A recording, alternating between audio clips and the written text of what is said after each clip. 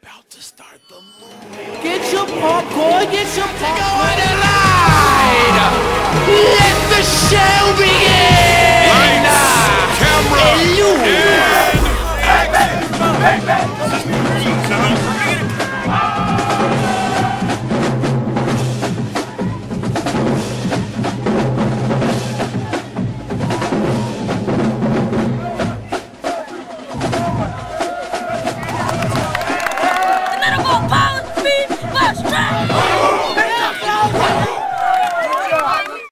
Pioneer Football League Championship Edition. We are finally here. Year 2. The championship venue is Evander Childs High School. We have 5 games on the schedule for today. We are at the 5th game, the Harlem Jets and the Bronx Buccaneers, the headline. So let's, before getting to the headline that's going on behind us right now, let's talk first about what we have seen today.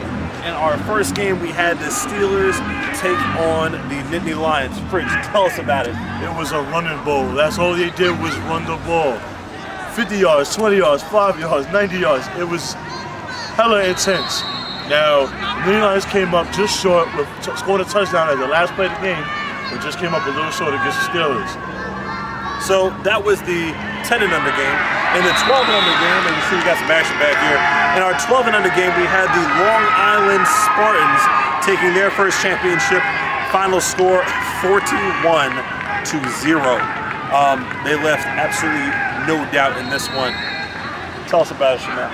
Those Long Island Spartans lighting up the scoreboard all day. They definitely didn't disappoint, and it's the only the second undefeated season in PFL. Accurate. Shout out to the Long Island Spartans. Third, actually. I'm sorry. Third.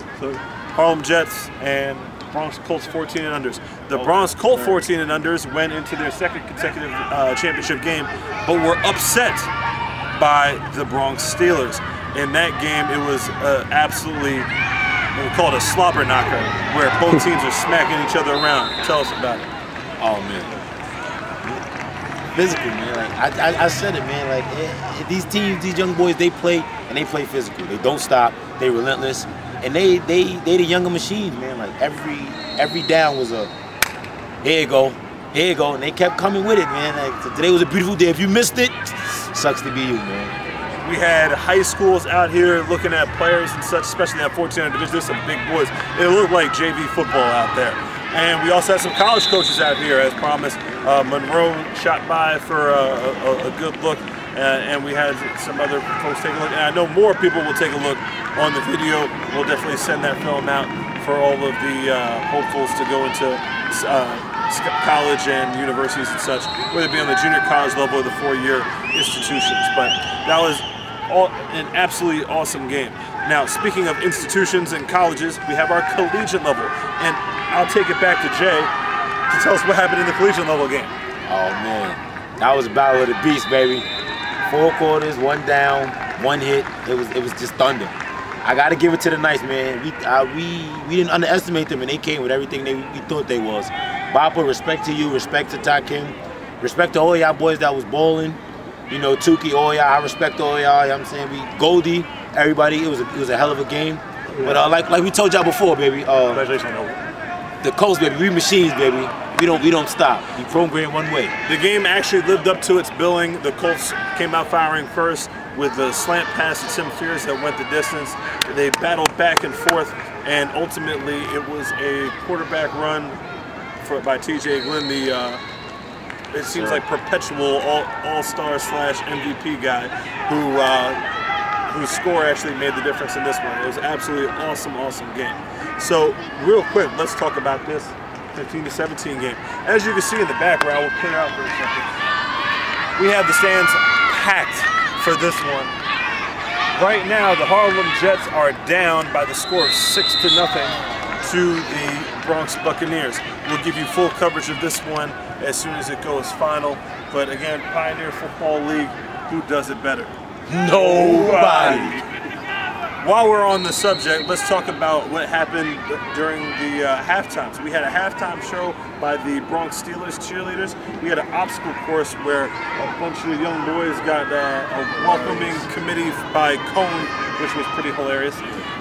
We had our field goal contest where a bunch of grown men attempted to kick a ball through a field goal post. They found out it's not as easy as it looks, not at all. We had DJ Code Blue on the 1s and 2s. He did a show for one of our halftimes. We just had a whole bunch of a ton of fun. We raffled off a LT jersey. We raffled off a Hakeem Nicks jersey. We raffled off a Ruben Randall jersey. We raffled off a Pioneer League All-Star jersey from last year. We're doing a whole bunch of big things, and there was a ton of food, which I definitely got acclimated with. The macaroni and cheese was on point. The chicken wings were on point. I saw mashed potatoes. They had donuts in the morning. He didn't say potatoes. He said potatoes. That's potatoes. How you know it was good. Yeah. The lasagna. The lasagna was lasagna. Yeah. So we went from donuts and coffee in the morning to hot chocolate, coffee, and food in the lunchtime. We had burgers and dogs for lunch, and then dinner time was the full spread. Who else you know serves 3-course meals at championship games? Nobody. For the second year in a row. Congratulations, Coach Ali and the Harlem Jets. They represented very well. The Buccaneers, great job as well. In front of a host of fans at a Vanderchild's at a packed house. The game was an absolute slobber knocker. It definitely lived up to its billing. So, what were your thoughts on the day? Man, I think so far today has been a great day. Action-packed football, Pioneer football. So Pioneer Football League teams, new teams included. You have a chance to bid to see where we're going to go with this thing for 2014. There are a few parameters to this thing. You need to have a field that can accommodate a large number of fans, as we saw today. 2, you need to provide some type of concession. Now, the benefit is the concessions go toward your program. The Bronx Buccaneers program did the concessions here today at Evander, and the line was wrapped around the block. I just finished my second plate of macaroni and cheese and chicken, ribs, and a whole bunch of stuff. Not to mention the lunch and breakfast we had earlier this day. Yes, the food was absolutely amazing. 3-course meal. So besides that, we have the opportunity for all Pioneer teams to make some money off of ticket sales.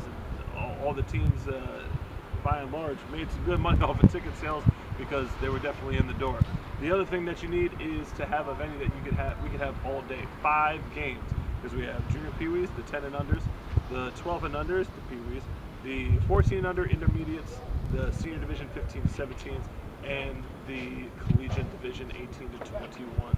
So we'll go into the off season in a few weeks, but first it is now officially All-Star season. Oh man, All-Star season is crazy because everyone's hitting us up. Hey, did I make that list? Why am I not on this list? I don't want to play football no more because I'm not on this list. Shout out to Goldie. God bless. We got kids still playing PSAL ball who didn't even play with us. Yeah, and they're like, oh my God, I want to play.